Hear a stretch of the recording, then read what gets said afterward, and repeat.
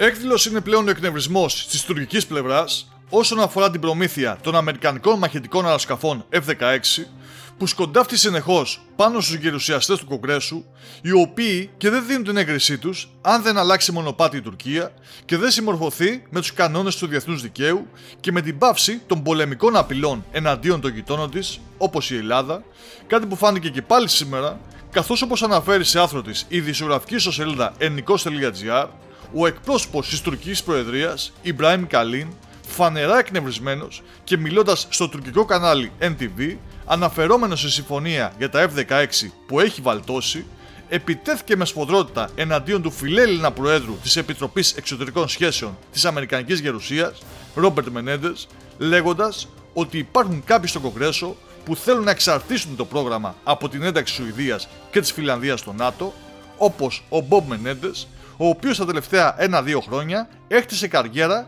που έχει στόχο μόνο να εναντιωθεί κατά της Τουρκίας. Και συνέχισε. Εκείνος δηλώνει πως με οποιοδήποτε τρόπο δεν θα εγκρίνει την πώληση. Είναι πρόεδρος της Επιτροπής Εξωτερικών Σχέσεων. Πρέπει να βρεθεί μια άλλη φόρμουλα. Δεν ξέρω ποια θα είναι αυτή η φόρμουλα. Είναι εσωτερικό θέμα των ΗΠΑ.